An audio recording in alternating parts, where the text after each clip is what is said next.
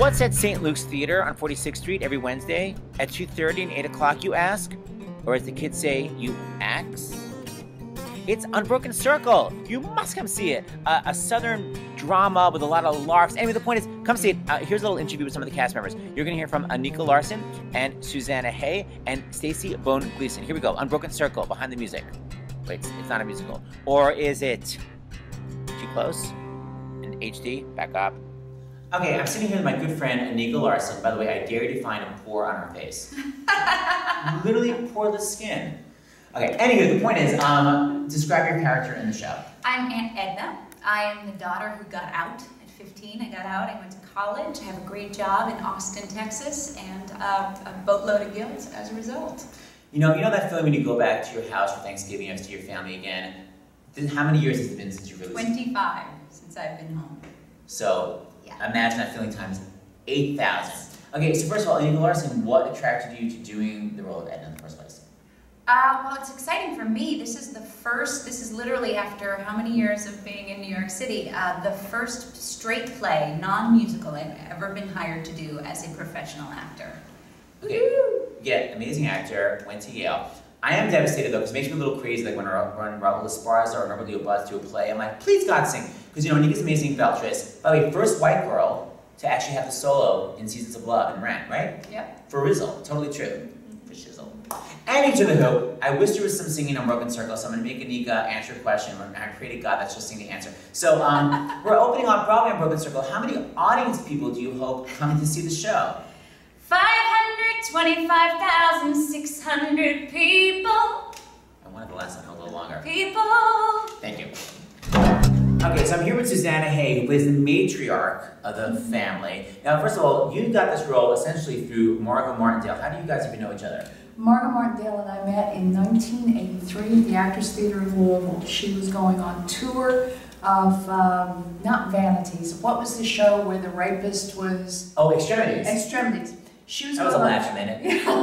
Yeah, she was great in it. She was going on tour with that to Japan, and I was in Christmas Carol, White Chicks, and Of Mice and Men. Who's the other? There are 3 sassy ladies out there. It was you, Margot, and who else? Oh, in Louisville. What's in musical theater? Deborah Monk. Debbie Monk is there. Debbie Monk. Yeah. Don't know her that well. Anywho. I'm sorry, Deborah Monk. Yeah. Disrespectful. What attracted you to Unbroken Circle? Well, I liked the part.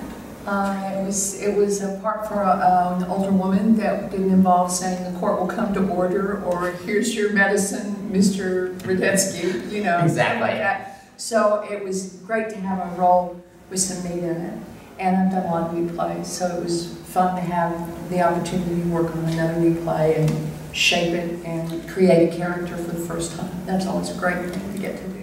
Okay, everyone I know that's seen it has been obsessed. It always comes back to me, oh my God, that woman, that woman, that woman. It's such a realistic portrayal. So let me just say the character, just here's the difference. The character of Ruby is really sort of a stubborn, no-nonsense, won't take bull from anyone woman who lives in Texas. So what's the difference between Ruby and you?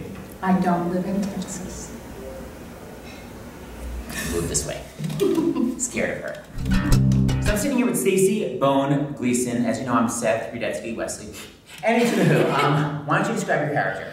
Well, I play Kathy, who's the 18-year-old daughter who's about to go away to college, and the whole play kind of revolves around secrets, and my character is one who has a lot of deep secrets that are revealed. Yeah, we're not secret deodorant, like literally secret. Anybody? 70s reference. And into the Who. What attracted you to doing Unbroken Circle? Well, I had known Jason for a long time, and the original director. The original director. From NYU, right? Yeah, from NYU, and he kind of brought me into the fold, and I was really excited by the script when he sent it to me, and then when we moved here to Off-Broadway, I also knew that this would make me equity and get me my equity card, which is a big deal. She's now an official union member. Card-carrying member. Isn't that exciting?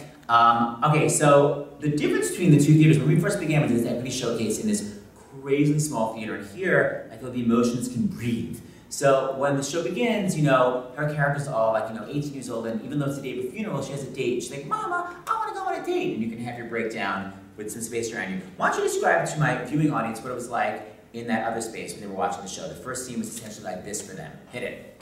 Mom, I want to go on a date right now! It was uncomfortable. So come see Unbroken Circle. By the way, the website is unbrokencircletheplay.com. We couldn't get unbrokencircle.com. I think it's like a porn site or something. Don't go to that site. Unbrokencircletheplay.com. Watch the other videos with more interviews from the cast. Thank you very much to Anika Larson, Stacey Bone-Gleason, and Susanna Hay, who I call Susanna Hay. Anybody? Nobody. That's what my shirt says.